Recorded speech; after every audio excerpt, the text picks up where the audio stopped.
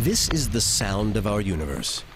It's alive with cosmic noise, a constant barrage of galactic white noise. August 15th, 1977, Ohio State University. This is Project Big Ear. Its aim, to scan the galaxy and listen out for an alien species. It's the middle of the night. As the scientists catch up on their sleep, suddenly the computers pick up a signal. It's coming from somewhere in the direction of the constellation Sagittarius, over 200 light-years away. But this is no ordinary signal. There is no known natural phenomenon to explain it. This blip looks like a mark of technology, perhaps a sound of intelligent life.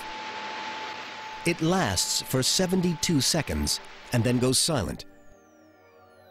It's so striking, the first scientist to see the computer printout wrote down one word: wow.